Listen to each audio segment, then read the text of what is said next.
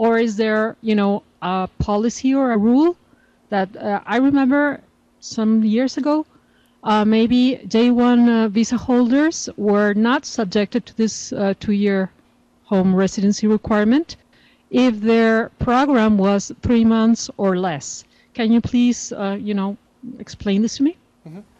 I think it would be a Jason question, right? Actually, this is a question that's best directed to the Department of State's Exchange Visitor Program.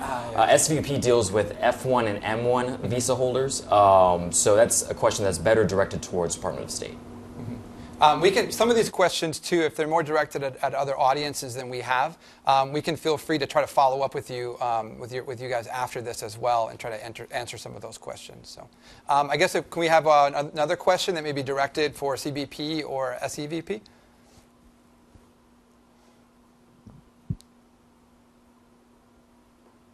We'll take one more from them.